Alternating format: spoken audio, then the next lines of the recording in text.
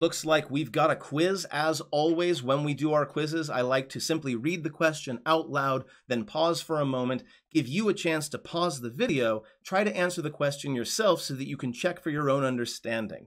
Being able to check in every now and again and see if you understand the material on your own or if you need a little bit more support is an incredibly, incredibly important part of education, both as a teacher and as a student.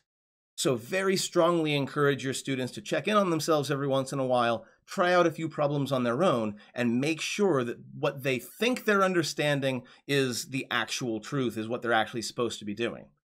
So let's get this quiz started. 5 questions. I doubt it'll take us 5 to 10 minutes. What number could replace k below? We've got 1 over 10 equals 10 over k.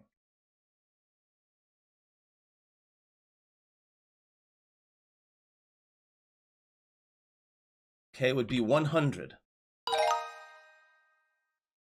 Move the dot to graph 9/12 on the number line.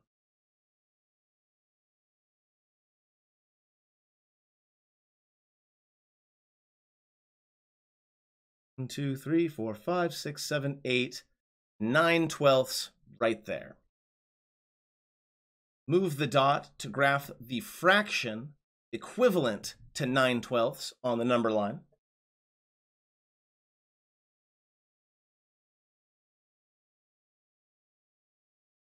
Well, that looks like 1, 2, 3/4 right there, which means that 9/12 equals 3/4.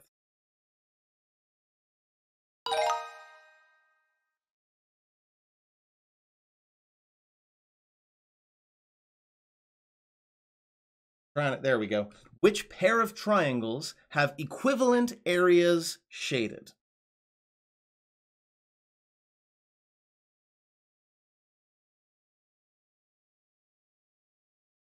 Well, it has to be the second one, because although all of these triangles are cut into thirds, notice how the triangle on the right is a bit bigger than the triangle on the left, which means that each third of the bigger triangle is actually going to be larger than each third of the smaller triangle.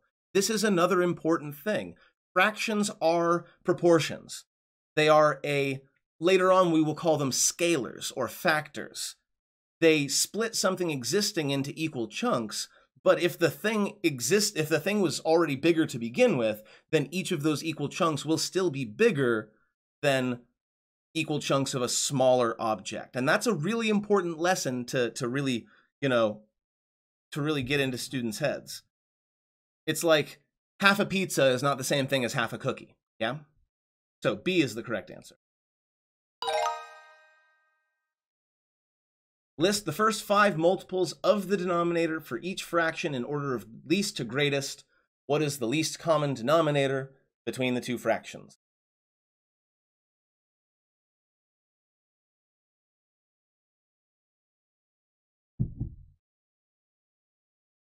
Well, let's see, that's 3, 6, 9, 12, 15, and then 5 goes 5, 10, 15, that's the 10, there we go, 15, 20, 25. I know what I'm doing. I'm a math teacher. I'm a professional. And then it looks to me like the least common denominator between the two is 15, which makes sense. And by the way, really fast, if you ever need a common denominator, and we'll talk about this in a little bit, but if you ever need a common denominator, you can always just multiply the two denominators together. You're guaranteed to be a common multiple if you just take the two and multiply them together. Doesn't always work, but it can really help cut off some of the calculation time when searching for the least common denominator. Anyway, least common denominator, 15.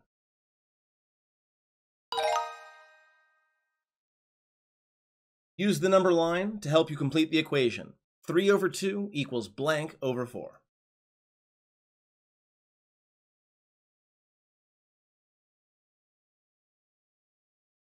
One, 2, 3, 4, 5, 6 over 4. And that's quiz 1.